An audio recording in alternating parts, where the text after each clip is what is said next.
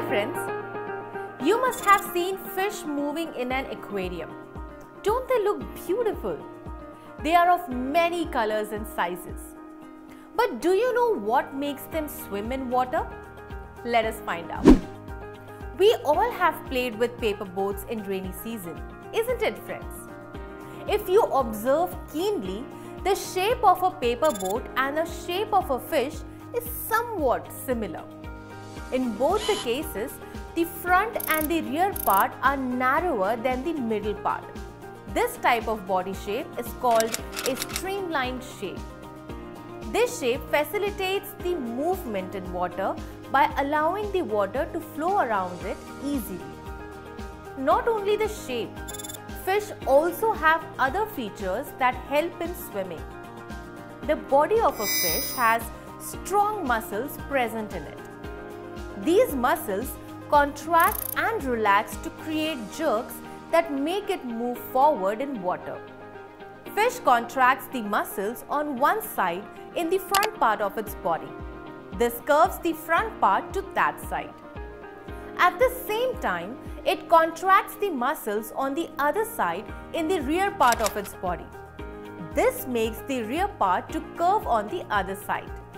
Now, in a quick motion, it relaxes these muscles and contracts the muscles on the opposite sides in both front and rear parts.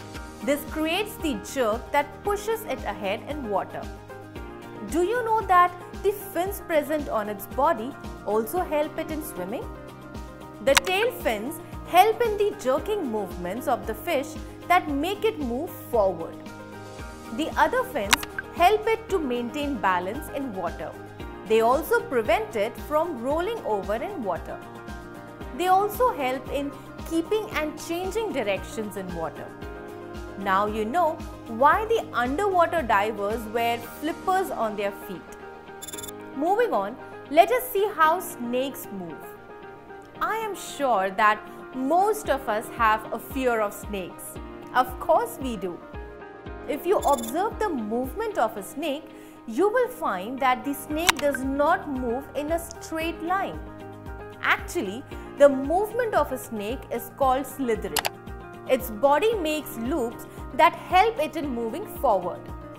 Its skeleton has a long and flexible backbone. Now, can you guess how does the snake make these loops? Yes, you are right. These are made using the muscles in its body.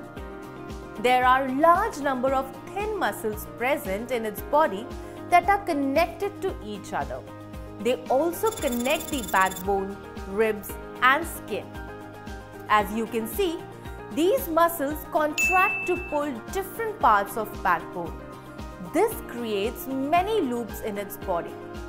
The snake uses these loops to press on the ground and pushes its body forward in a slithery motion.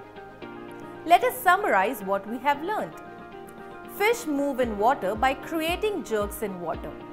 Their fins and streamlined shape also help them in swimming. Snakes slither by making loops using their bodies. Their long and flexible backbone and many muscles help them in making many loops.